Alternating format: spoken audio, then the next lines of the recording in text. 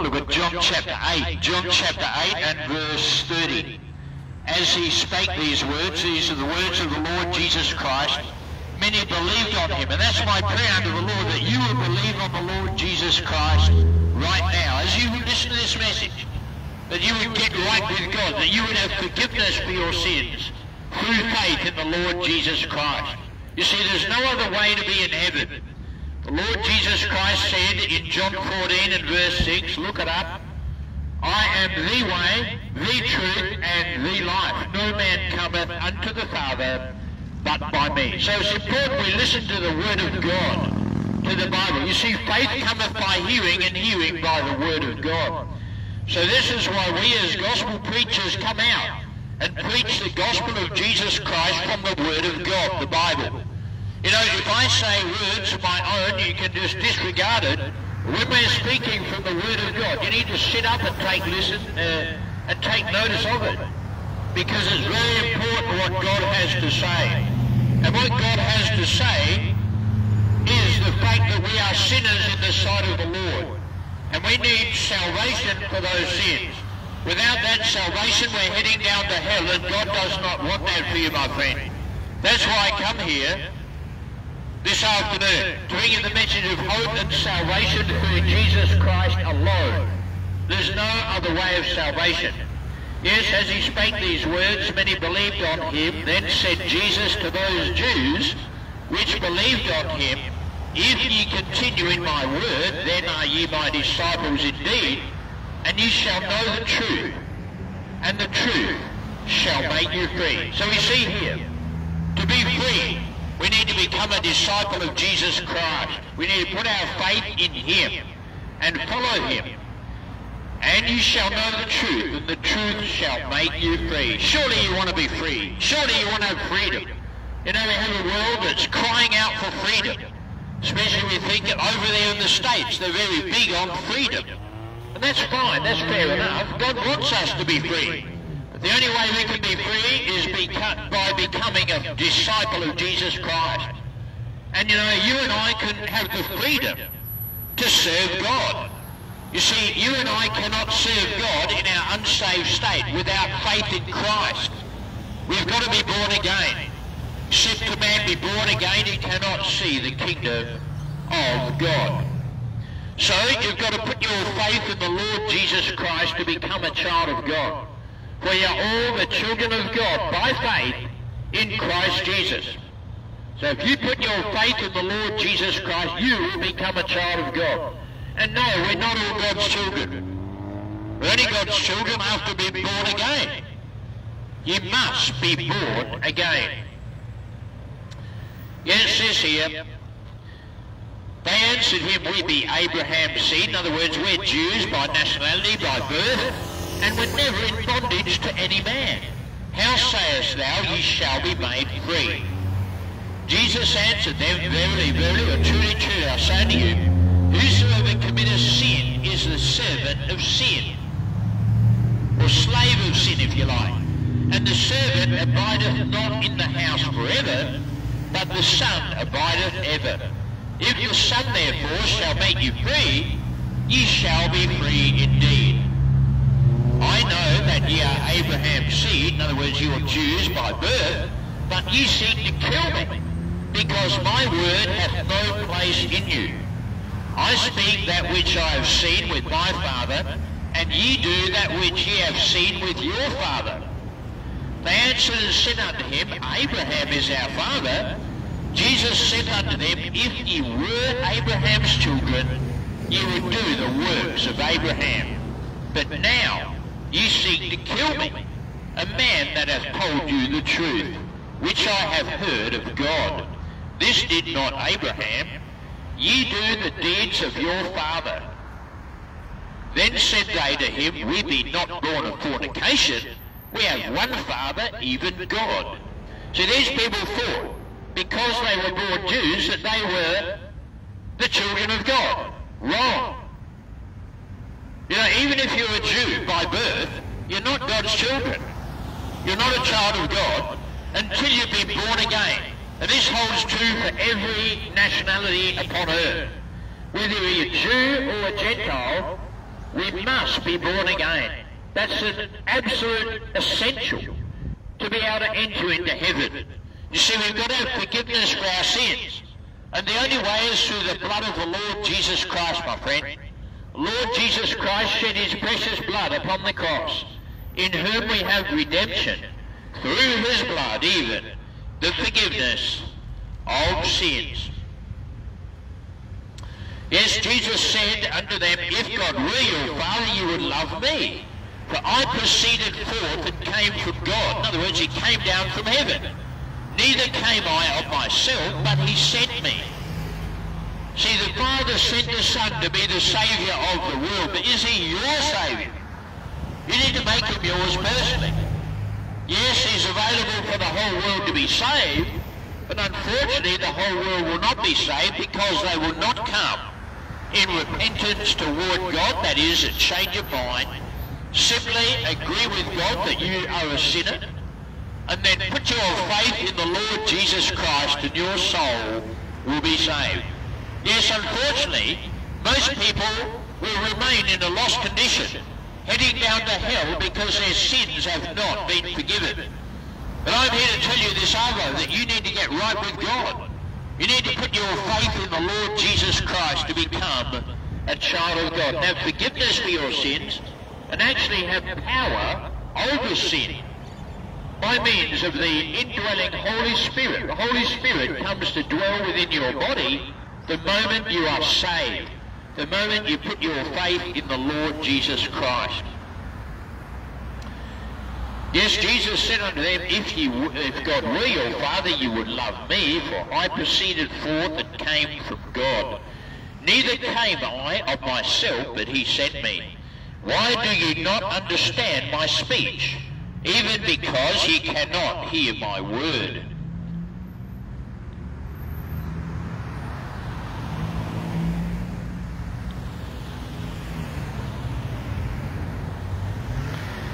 Ye are of your father the devil, and the lust of your father ye will do.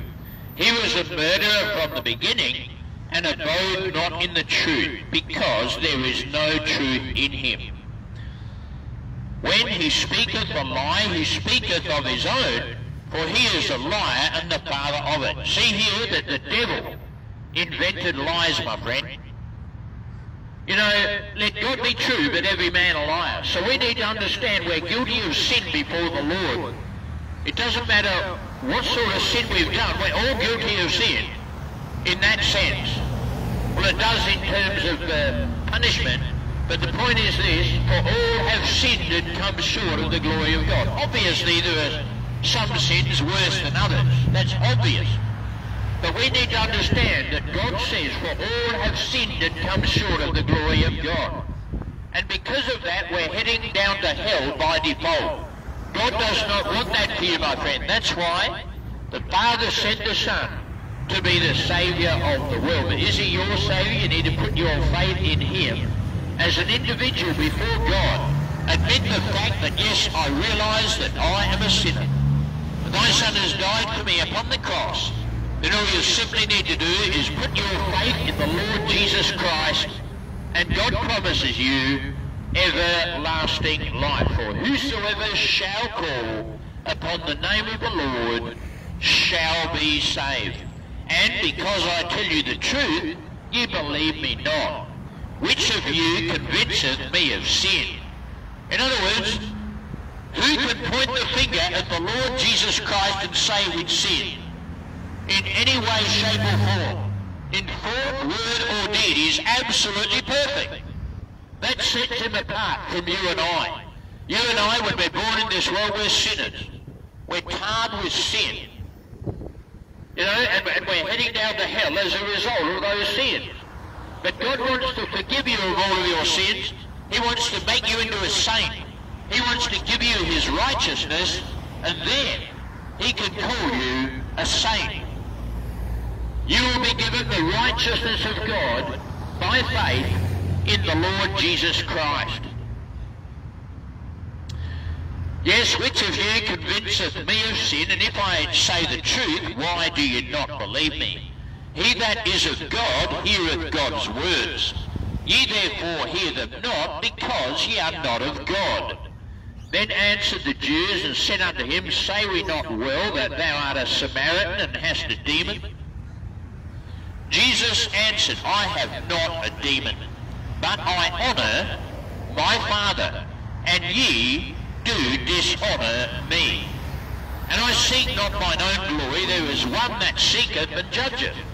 Verily, verily, or truly, truly, I say unto you, if a man keep my saying, he shall never see death. Then said the Jews unto him, Now we know that thou hast a demon. Abraham is dead, and the prophets. And thou sayest, If a man keep my saying, he shall never taste of death. Art thou greater than our father Abraham, which is dead? And the prophets are dead. Whom makest thou thyself? Jesus answered, If I honour myself, my honour is nothing. It is my Father that honoureth me, of whom ye say that he is your God. Yet ye have not known him, but I know him, and if I should say I know him not, I shall be a liar like unto you. But I know him, and keep his saying. Your father Abraham rejoiced to see my day, and he saw it, and was glad. Then said the Jews unto him, Thou art not yet 50 years old, and hast thou seen Abraham? Jesus said unto them, Verily, verily, I say unto you, or truly, truly, I say unto you, before Abraham was, I am. Yes, he's the great I am of the Old Testament, my friend. He's the eternal, self-existent God. See, God created all things by Jesus Christ. And before Abraham was, I am, he said. And so we need to understand the Lord Jesus Christ is not only the Saviour, and he wants to be your Saviour this afternoon, but he's the great I am of eternity past. The one who came into this scene, came onto this scene, and he lived the perfect life that you and I could never ever live. Then he died the perfect sacrificial death upon the cross of Calvary for you and for me. He took our place as the divine substitute on the cross of Calvary, shedding his precious blood for you and for me. That blood still has the power to wash your sins away, my friend. Are you right with God? Have you put your faith in the Lord Jesus Christ? Yes, your father Abraham rejoiced to see my day, and he saw it and was glad. Then said the Jews unto him, Thou art not yet 50 years old, and hast thou seen Abraham? Jesus said unto them, as I said, Verily, verily, or truly, truly, I say unto you, before Abraham was, I am. In other words, he existed before Abraham came onto this earth and was born.